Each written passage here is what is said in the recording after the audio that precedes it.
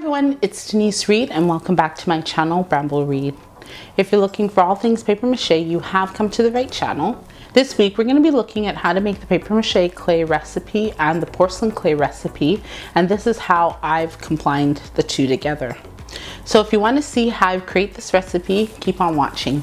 The best creative DIY and craft content, subscribe to my channel and be sure to hit that bell to be notified when I upload a post every Tuesday. I have a Facebook page that is dedicated to DIY crafts that you are able to join, and now it's your turn. This week guys, we're going to be making the paper mache clay recipe and the porcelain clay recipe combined together. So what I'm trying to do this time is I want to use my cornstarch, but I want to heat it up so that it's translucent before I start, and then you're just going to put it in and just keep turning it around, right?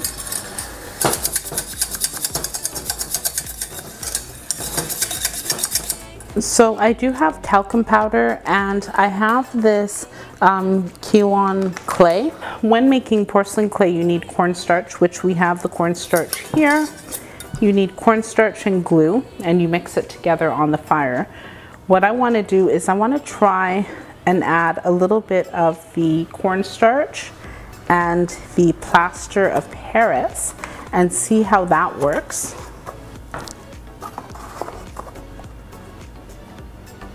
Yeah, I think maybe that's enough. Okay, and then we're going to add the wet cornstarch. I'm going to put it on instead of putting it in the bowl, I'm going to put it in here first.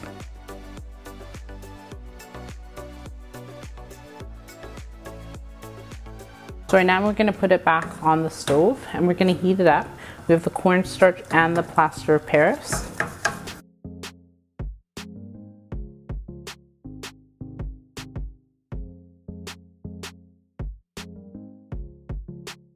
Now here is the paper mache portion that I've dried. I'm going to drain it out because I don't want it this wet. I'm going to add it and just make sure it's broken apart.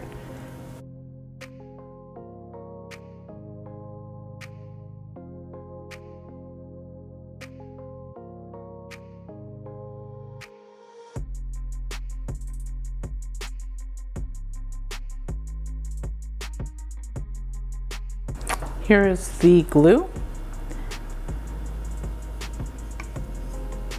and the glue is mixed. It has white glue and clear glue, and that's just because I didn't have complete clear glue, which kind of messed up my recipe because I wanted it all to be clear. But you see the plaster of Paris did change the color from clear anyhow to a white foggy color. Okay. So I'm just going to mix this around and then I'm going to put it back on the stove. So remember, this is the first time that I'm making it, just trying something out, mixing the two together. And the one other thing I'm going to do is I'm going to try some of this quinoa. I'm going to put some of this clay in here. And we're going to put in a little teensy weensy bit, about that much. And then we're going to put this on the stove.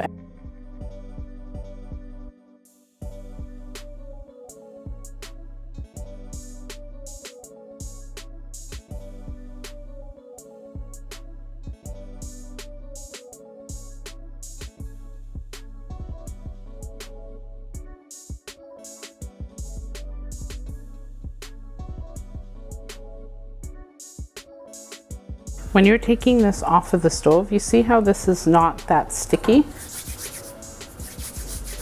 You literally are going to take it off. That's what you want. You don't want it too sticky. You want it so that it's firm, and then all you're going to do is you're going to take it, add a little bit more paper mache, add a little bit more starch. Comment down below and let me know, have you ever used the plaster of Paris or the Porcelain clay when you're trying to make your porcelain clay or paper mache?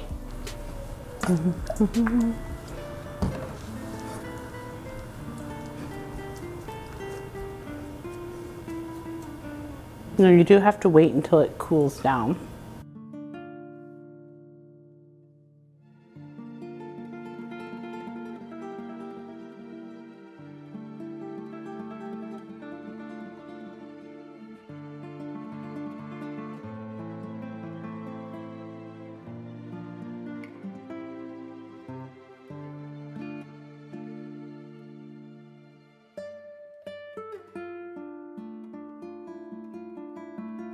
So next week we're going to make something with these, but this is alcohol ink. I want to just try what the alcohol ink looks like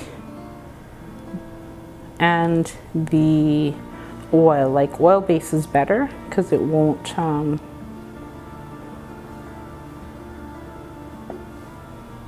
damage. But this alcohol ink, I got it. I didn't make it. The last time I used alcohol ink, I actually made it. So I want to see what this one looks like.